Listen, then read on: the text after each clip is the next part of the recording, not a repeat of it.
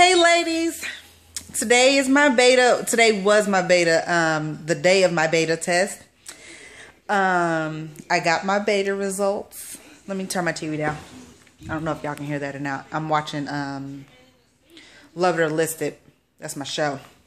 I love all those HGTV shows. Anyway, so this morning I got up. I really just kind of, relaxed, got dressed, got a shower, got dressed, went up to Huntersville for my my lab work at LabCorp, and I think I got there around 10. So my doctor just called me at 1, which is almost 30 minutes ago. I just have to call everybody before I make this video. So anyway, my nurse called me and said that everything is positive, but of course, I've took like a 50 million pregnancy tests.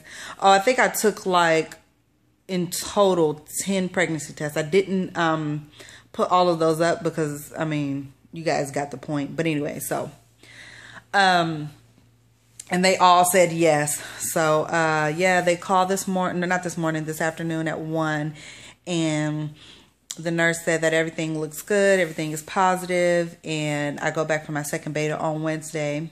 Then on Wednesday, they'll schedule me for my first ultrasound so we can see if it's twins, a singleton, could be triplets, could be quadruplets. I don't know. Who knows?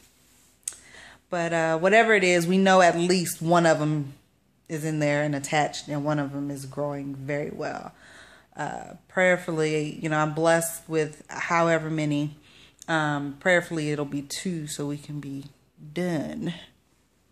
But my husband seems to want to rescue all of the babies that we have left in the freezer, and we have 5 more.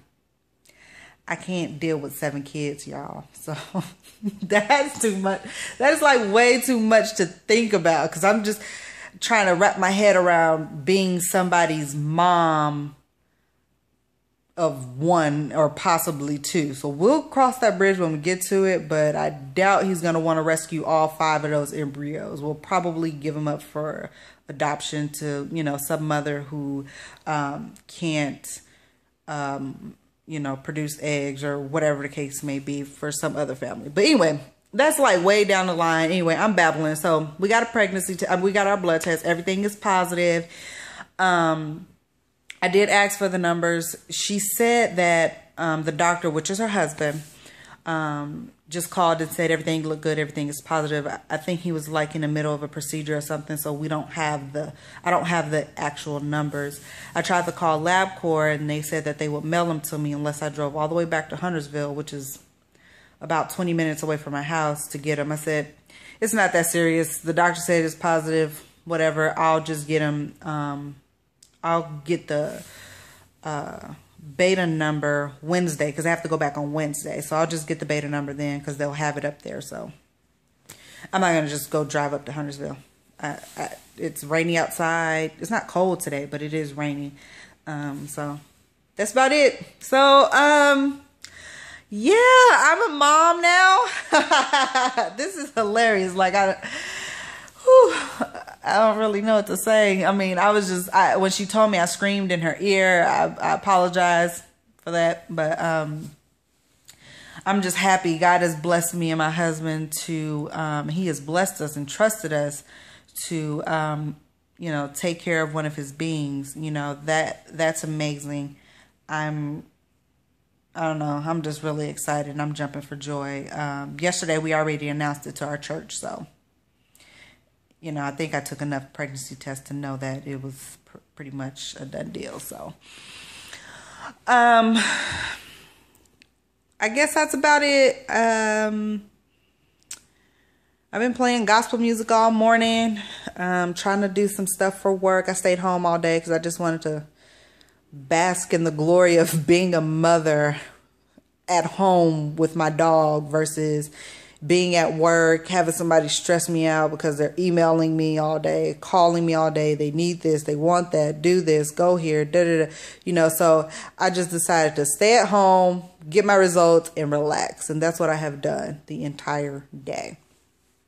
So that's about it. I'll talk to you guys. I'll talk to you ladies again on Wednesday and let you know when the ultrasound is. And then I'll get the beta results and let you guys hear the actual numbers. So, and I'm excited to see what the actual numbers are too. Hopefully they're really high, because there's a chart online that you can go to. I think it's called betabase.com or something, where you can put your beta numbers in, and you go by the date of, I guess, of your FET or something weird like that. I can't remember. I played with it a little bit, but I didn't have a number really to put in there. But anyway, and it can tell you if you're more than likely, pregnant with twins or a singleton or whatever. So Wednesday, I'm going to go ahead and do that. And of course, sometimes that number is a little off, because sometimes if you have a singleton, you just have higher hormones naturally for whatever reasons. But I mean, it can give you an idea, and why not just go on and play with it? I mean, what else do I have to do with my time? So until the doctor's appointment. So anyway, I'm praying for everybody, and congratulations to Faithfully Blessed. She got her beta numbers in her BFP, so she's gonna be a mommy. And then I think she gets her results on the 18th, she gets her ultrasound on the 18th.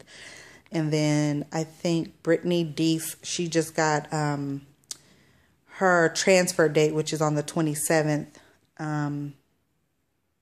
Who else? DTTC. She I guess she finally found her a new doctor's office. So she's trying to push forward again. So that's amazing. And it's good to hear that she's continuing forward, and we're just praying for her AF to show up so that we can get started, or so that they can get started with the next process. Who else?